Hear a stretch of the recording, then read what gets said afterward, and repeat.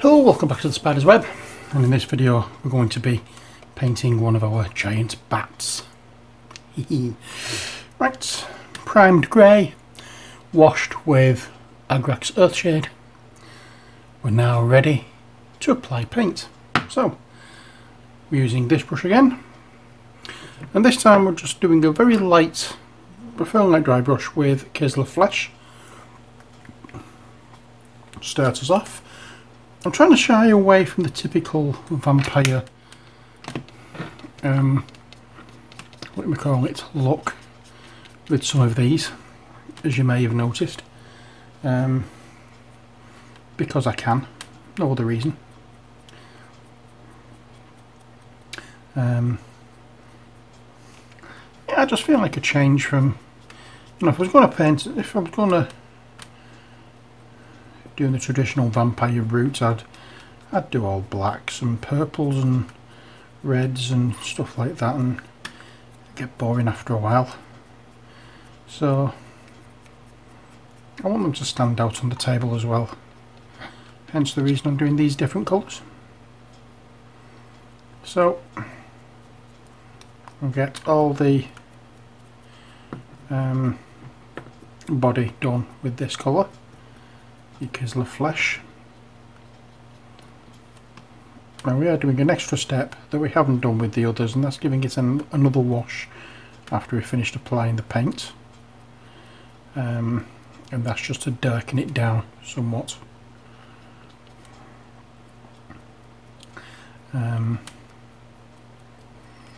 So after this layer of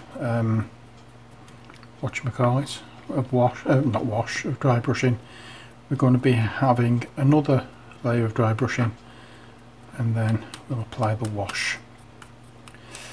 You know what, I still haven't looked at at the name of the other minis that we have to paint.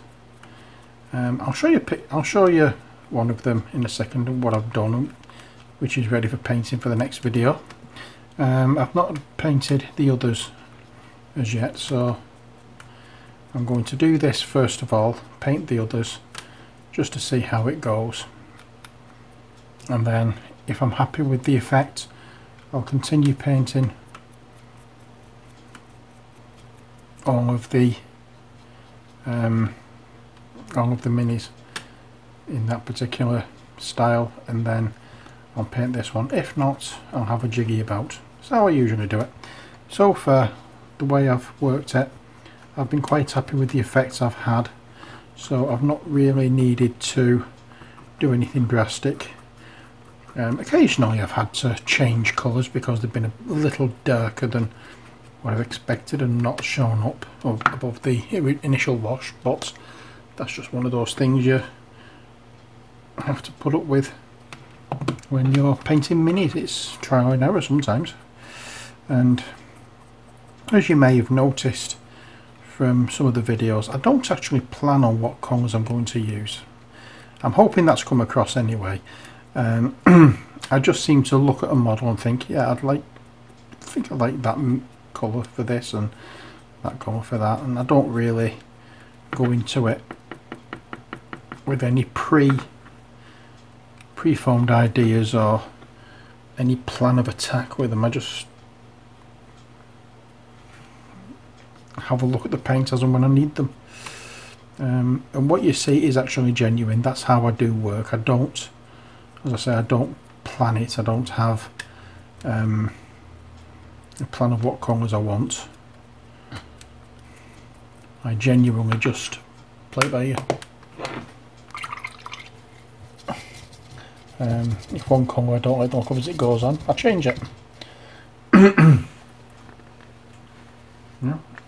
Yeah, I have got a blank canvas, and I actually like to apply the paint as I go, rather than say, right, I'm going to do this way, this the other way, and this the other way. Now the only difference to that is going to be one of these minis from Vampire Hunters, because Ali's picked the colours that she wants them. I'm now going to do a Screaming Skull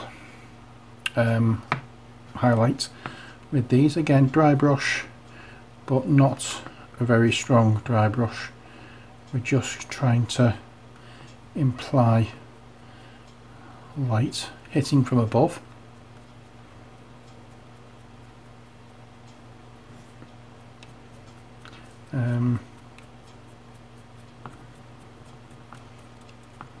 And that's that bit. And I will give this a time to dry in a second, just not too long, because you don't really need it, to be honest. It's not going to take long to dry. And we'll have a look at the mini we're going to be doing in the next video.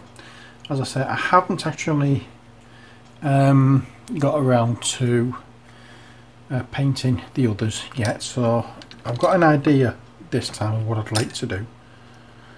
This is what we have. So far he's just been washed with Null Oil.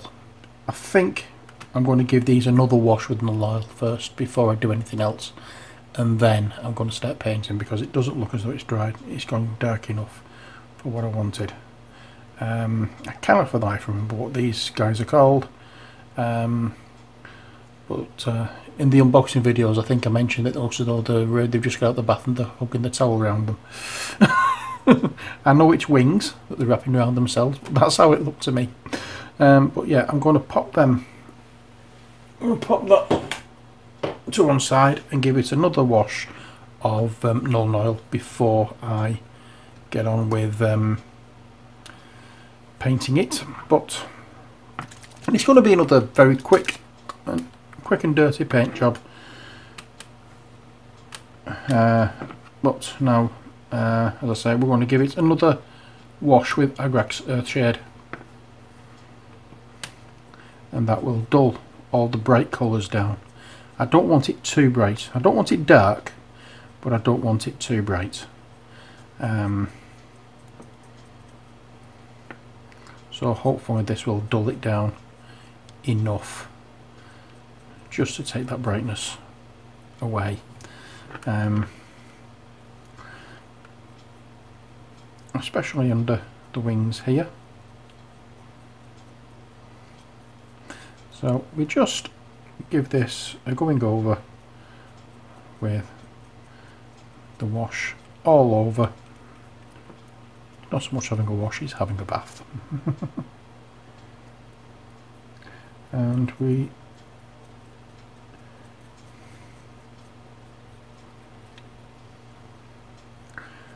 as I say, cover it completely. Don't want to miss anywhere, so make sure you get every little piece of this mini. But don't apply it too strongly though. If you see any build up of wash, then try and cut it down. We don't want it building up too much and creating not so much problems for ourselves, but undoing the work that we've already done to it.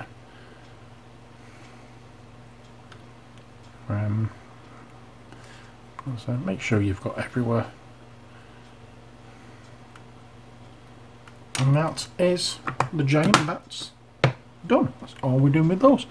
We just need to wait until these dry, and then I can pat them away. I won't be taking photographs of these when I finish, and I'll do a bit of a video photo gallery of them. But yeah, that's it. Hope you've enjoyed this video. Until next time, as always, take care, God bless, and bye for now.